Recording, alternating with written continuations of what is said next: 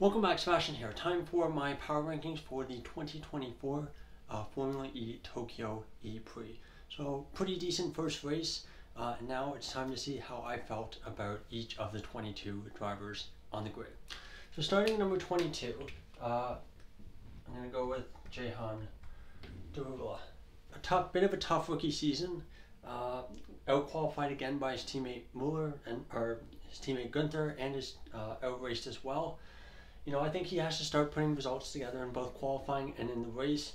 We know that the Maserati is a very good car, as seen by his teammates' performance this past weekend, and he really needs to start stringing some performances together. The two rookies we had last year, Hughes and Fenestraz, by this point in the season, I believe one of them had a pole position and one of them would get both of them would have had pole positions by this point. And we haven't really seen the qualifying pace from Derula at this point so far. So I think there's going to be quite a bit of pressure on him, and I do think he was one of the worst performers this past weekend. Number 21, I'm going to go with Sam Bird. It's always so yin and yang with Sam Bird. Last time obviously in Sao Paulo he was ranked number 1. This weekend, very, very tough weekend. Qualifying, made a mistake, started at the back of the grid. Didn't really progress that much further. Through the race, had to come in for a pit stop. Looked like he with some kind of steering wheel issue. Don't know if he it was caused by damage. Honestly, the TV direction was pretty poor this past weekend, so it's hard to say with some incidents. Like there's another one where I don't really know exactly what happened just because we don't have footage.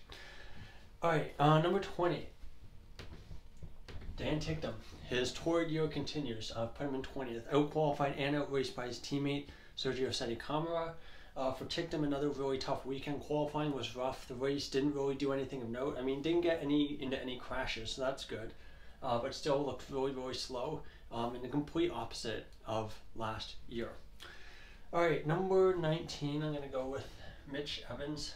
I don't think qualifying went exactly how he would have wanted. Wouldn't have got into the duels, but his teammates' time was basically deleted, so he got promoted up to the duels. Otherwise, he wouldn't have even out-qualified his teammate. And then in the race, didn't really make up that many positions, but then got into lost control at turn 5, and then ended up knocking off his front wing. So yeah, a bit of a messy weekend for Evans. No points, and it's definitely one that he'll be ruining for the rest of the year.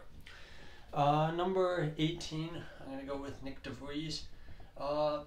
Retired from the race, didn't technically outrace his teammate because his teammate got disqualified, but you know, not really a whole lot else to note. Qualifying pace was well off his teammate, but you know, in a Mahindra at this point, we're starting to have questions about, you know, I think we're at a point where in qualifying at least, we're very close to having parity across all 6 powertrains.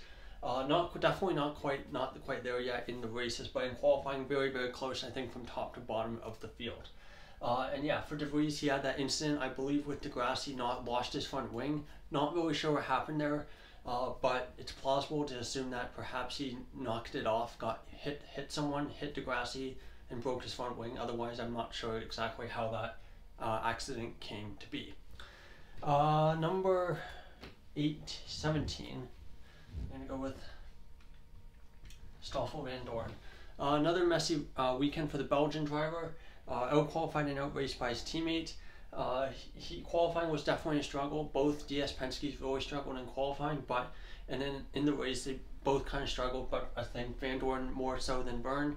For Van Dorn, he had that moment where he kind of lost at turn 1, taking out Derula's front wing. Other than that, not really a whole lot to add for Van Dorn.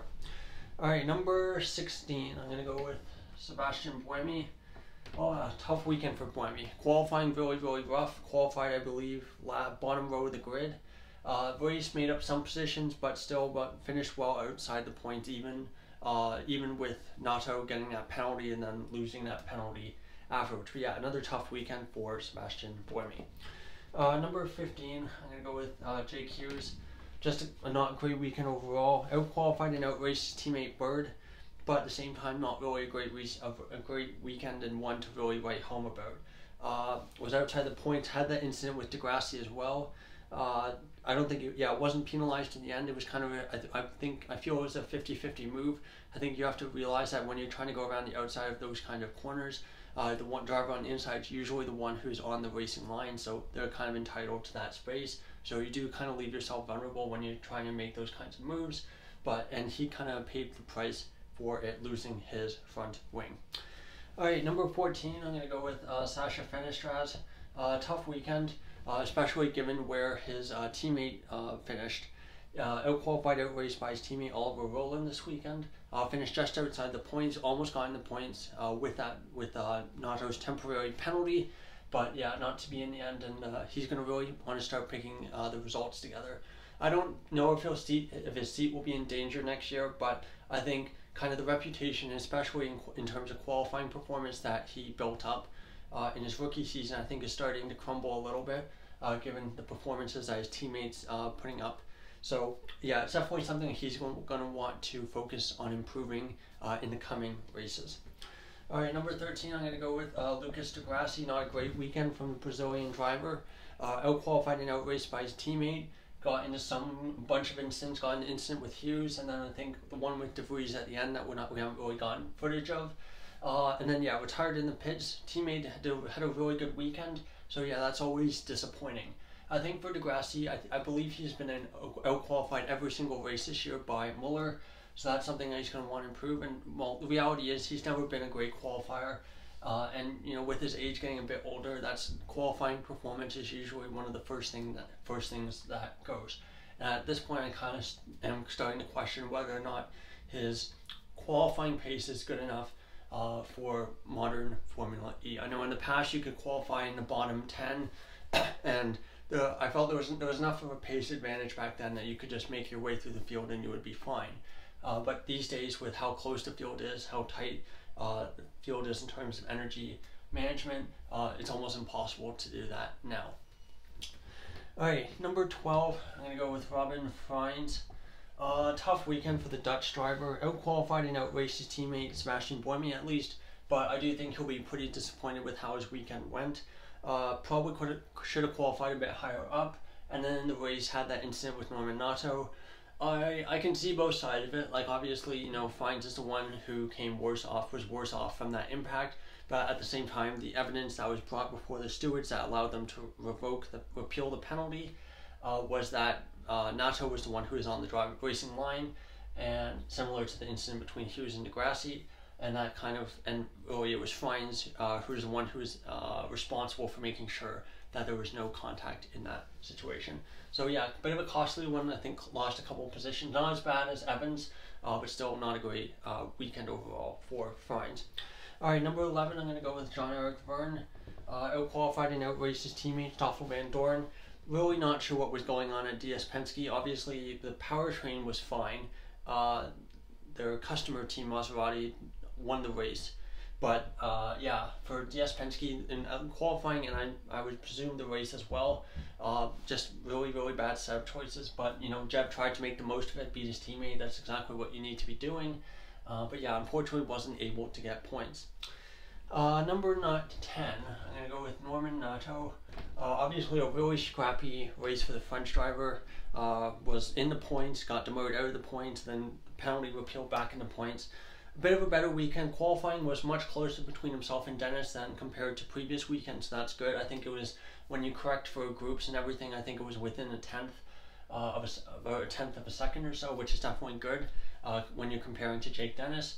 The race was obviously quite eventful for Nato, but made some really punchy moves, especially moving his way up like past 3 or 4 cars in that battle between Dennis and Verline in the midpoint of the race. Yeah, I think overall got some really solid points on the board, so yeah, pretty decent result for Nato. Alright, number 9, this is going to be a bit of a tricky one. So I put Eduardo Mortara, you know, basically up right until the final moments of the ePrix, one of the drivers of the race. Qualified third, was in second place for large chunks of the race, and then fell back through the order as it would tend to happen if you're driving a Mahindra. But at the end, got disqualified for using too much power. It looked like it was pretty close as well.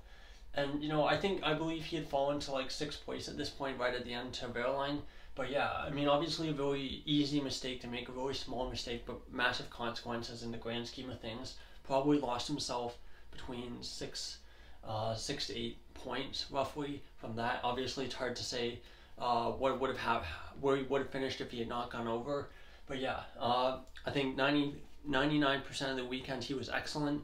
1% misjudging energy at the end, not so good. But yeah, so for Mortara, very up and down weekend. But unfortunately at the end of the day, no points. Number 8, I'm going to go with Pascal Wehrlein. He out-qualified his teammate Antonio Felix da Costa, but was outraced by his teammate. Qualifying, I think, was alright. Got himself up into the duels. The race, I think, maybe could have been a bit punchier. His teammate who started behind him finished ahead of him, so obviously the pace was there. So not sure what was quite wrong with Wehrlein's pace today, but nonetheless, I think you obviously always want to beat your teammate. I do think there was potential there to be on the podium, or at least being in the top 3 or top 4. Alright, number 8, I'm going to go with Antonio Felix da Costa. Out-qualified by his teammate, but outraced his teammate. A lot of things I just said can basically just be applied here, except the other way around. Qualifying pace still a little bit behind Wehrlein, but much closer than it was at points earlier in the season. The race was much better, very punchy, very aggressive. A bit of a shame that he lost that podium at the end to Roland, with that kind of quite aggressive defense by Roland, but you know, those things tend to happen in Formula E. I think he'll be a bit disappointed not to get on the podium, but still a much better result than the first 4 races of the season. I don't think he's in title contention. I think he's lost too many points at this stage in the season, but you know, if he has a really strong second half, he might help Porsche in the team's championship. Number 6, I'm going to go with Jake Dennis. Out-qualified and outraced his teammate Norman Nato. Obviously 3rd place podium, which is a really good result, and these are the kinds of podiums that really, the kinds of results that really allowed him to win the championship last year, even though he only had 2 wins all of last season. Just getting really consistent 2nd, 3rd places, while you know his title rivals were win DNF, 18th place, that kind of thing. So for Dennis, I think it was an alright race. Could have been a bit more aggressive. I feel like he might have had the pace for the win. Or at least challenging for the win. He had the energy for it, but just wasn't able to use it in the end. Number 5, I'm going to go with Nick Cassidy. Out-qualified by his teammate technically, because his fastest lap was deleted for a technical issue. Obviously, I'm not putting the blame for that on Cassidy, but a really good recovery drive, got himself back up to 8th place, I believe it was, on a track that was quite difficult to overtake at. So really good race from him, a good recovery drive. Probably would have been hoping for a few more points than that, but I think at the end of the day he'll be content. He should be content with his drive on Saturday afternoon. Number 4, Sergio Sette, one of the stars of the weekend, out-qualified and outraced his teammate. Started 4th on the grid, and obviously in the ERT, not the best car. He just had to manage the best he did. Got a point out of it in the end, 10th place. Really good result. Obviously got overtaken a lot by other cars, but that's what happens when you qualify so high up the grid in a car that has really poor energy management. Number 3, another driver further down the grid is Nico Müller. Out-qualified and outraced his teammate Lucas di Grassi. Another really strong season for Müller, and the fact that he did this against Fines last year and he's doing it again to di Grassi this year. I'd really like to see Müller in a stronger car. I don't know if that will happen next year, or if he'll be sticking at Abt and trying to build the team around himself. But I think he's proving that he's a really, really strong Formula E driver. Kind of been developing and brewing, in obviously really poor cars. But I think he's really starting to show finally this year, especially in qualifying, that the raw pace and the energy management is there. And I'd be really interested in seeing him in a car further up the grid. Alright, number 2, I'm going to go with Oliver Roland, out-qualified and outraced his teammate. Pretty decent race, I thought, from Roland. Obviously qualified on pole, but then looked like he might have been able to get a Nissan home win, which would have been a really big deal for the Japanese fans. But, obviously, unfortunately, not to be. I think obviously he kind of made that strategic error where he basically, it seems like he actually let Gunther pass and he thought he'd be able to re-overtake him, but he was down on energy. So not sure what was going on there. A bit of a strategic miscalculation if that was the case. But nonetheless, I think Roland was very, very fast this weekend, very clean weekend, and he, with 3 podiums on the bounce, one of the hottest drivers in Formula E at the moment. And of course, number 1 is your race winner, Max Günther, out-qualifying, out-raced his teammate. Really excellent drive from the German driver. I think played the strategy in the race really, really well. Lost that position obviously early on to Mortara, but was going through the attack mode phase, was able to get those positions back. I believe was able to get those positions back. And I think clean overtakes as well, especially on Roland, the overtake for the lead of the race. And just really, really strong performance all around this season, especially when the other, this weekend, especially when the other drivers in that same powertrain were struggling quite a bit. All 3 of them outside the points as well. So but a really strong weekend from Günther. And we saw that last year in Jakarta, where when things are working really well, he can be the best driver on the weekend. The goal, of course, is just to have that happen more often and not just once a season. So there you go. There's my power rankings for the 2024 Formula E Tokyo ePrix. I feel the event was a success. Would have been nice to go to the event, but nonetheless, tickets were sold out. So maybe hopefully the event will go on next year. But thank you so much for watching, and goodbye.